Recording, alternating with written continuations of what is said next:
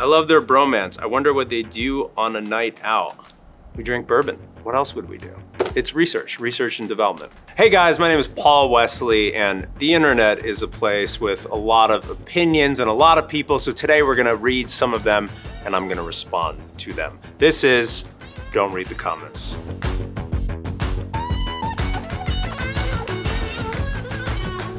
The first comment is drop the workout routine, which coincidentally, I have dropped the workout routine, which is why I don't look like that anymore. But I think what you mean is I should drop my workout routine, meaning I should tell you my regimen. I am actually working out with a great guy named Grant Roberts. He does all the, superhero guys that act in superhero movies. I haven't done that yet. And a lot of it is like diet. It's all diet. It's just protein intake, heavy weights, all this stuff that I can't stand. There's no way that's Paul Wesley ripping up the slope. It is. My dad put me on a ski racing team when I was 5. And I've been skiing my whole life, and then I switched to snowboarding when I was about 13, 14, and it's one of the only things I'm good at in terms of sports. I can't throw a football, not great at basketball, but I can snowboard. Fun fact, Paul Wesley, Donnie, auditioned for Ryan, my greatest role to this date. I played Donnie on the OC. It was a guest star. I was Ryan's best friend from Chino. I did audition for the role of Ryan, and I didn't get the part, and clearly they were like, he's not right for Ryan, but he's perfect for Donnie. So I don't know what that says about me and my acting skills. Fans are waiting and have spoken. Bring them back. The legacy needs to continue. Not gonna happen. I'm too old, guys. Aren't vampires supposed to be eternally young? I'm like, look at me. It's not going so well. I can play the dad. I could do the dad in the reunion show. Can we do that? I'll do that. Best TBD couples, Delana, Claraline, Steriline. These all sound like diseases. I did make a joke that Delana sounded like a disease and Steriline sounded like the cure for the disease. Steriline is me, Stefan and Caroline, so I'm being a little biased. Yeah, I don't know. What's the best TBD couple? Claraline. People love Claraline. People love Delana, Ster. I think I'm gonna go with Claraline, guys. Why not?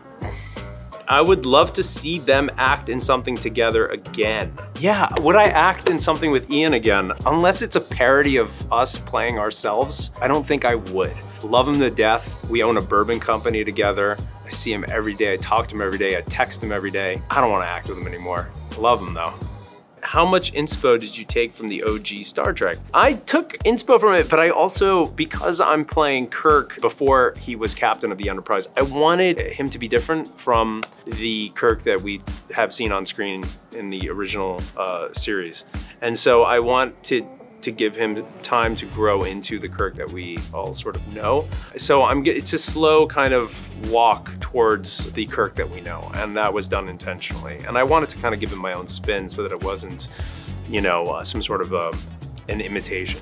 Whose shoes were bigger to fill, Shatner or Pine?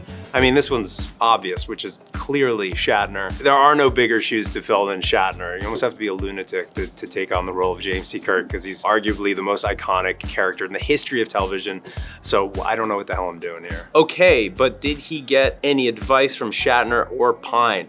I did speak to Shatner, but after I already shot my first episode. I didn't really ask him for advice. I feel like he's kind of over people asking him about Kirk, so I tried to really make it more human.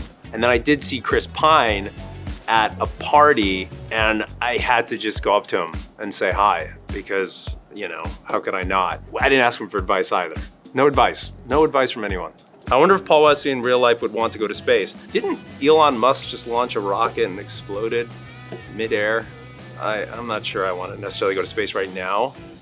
But yeah, I remember when Shatner came down to Earth after his mission to space, and he was crying, and he's like, "Oh my God!" He saw the Earth from this like objective perspective, and it made him realize how small our problems are relative to, the universe. I would like to experience that myself. Paul is so Yellowstone goals. Get him on.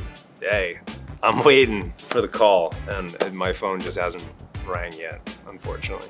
How does he take his bourbon? Is he a straight up kind of guy? Typically on the rocks, just because I like it tasting colder. If I really want to get into like just sipping it and like having a cigar and I'm doing a tasting, neat all the way. But that's for me, that's, you know, I'm kind of a purist in that sense. Want to invest in a nice watch, what should I get? You've asked the right guy. How about this bad boy? This one's, God, this one's very special. I like Omega. That actually was for an Omega watch campaign, this photo right here. I think also, you don't have to spend a lot of money to get a cool watch. Sometimes it's about like, how does that watch make you feel? Is there a story, the functionality? Does it fit your wrist well? There's an Omega Swatch Master that costs 250 bucks if you can get your hands on it. I have one. It's awesome. Sometimes it's not about price, it's about just how it complements you, period. Yeah, guys, thank you for watching. I've heard what the internet has to say. It's everything I thought it would be and more, and I have responded. I hope the responses were good. Thank you for watching. Cheers.